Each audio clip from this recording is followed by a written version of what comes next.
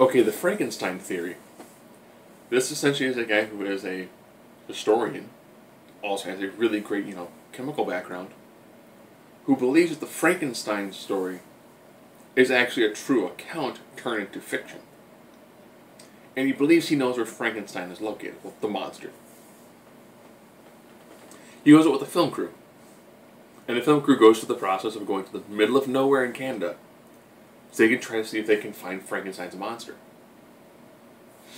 The idea being that once you can find this thing, he's got regenerative tissue, so you find the secrets to immortality, not to mention a huge amount of information you can gain from a medical standpoint. They meet some very unique characters along the way to help fill in bits and pieces of, anecdotal evidence. And they spend a lot of time and they use the term for kind of like a hunting shack.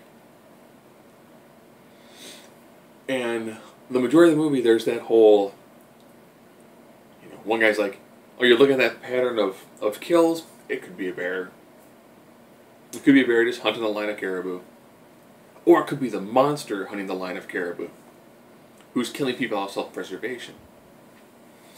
So it's a really unique way of doing this sort of movie. And it always has that weird feeling of, well, is he just really obsessed, or is there actually a Frankenstein monster? They do a really good job. It's film documentary style. So you can get away with some of the more amateur sort of camera moves.